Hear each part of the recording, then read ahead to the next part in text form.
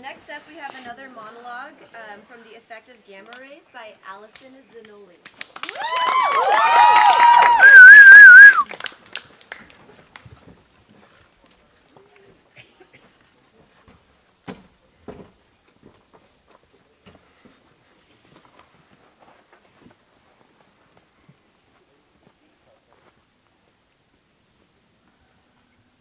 He told me to look at my hand.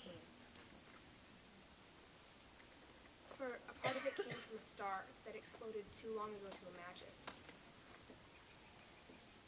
And this part of me came from a tongue of fire that screamed through the heavens until there was our sun. And this part of me,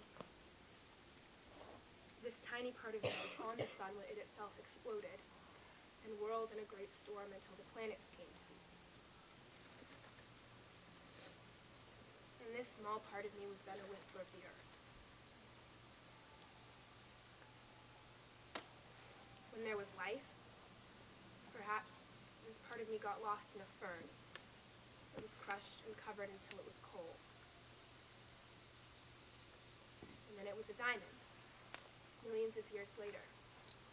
And it must have been a diamond as beautiful as the star from which it had first come.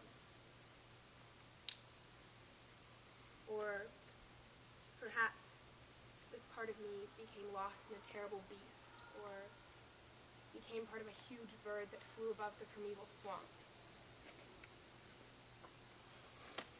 And he said, this thing was so small, this part of me was so small that it couldn't be seen. But it was there from the beginning of the world. And he called this bit of me an atom. And when he wrote the word, I fell in love with it. Atom.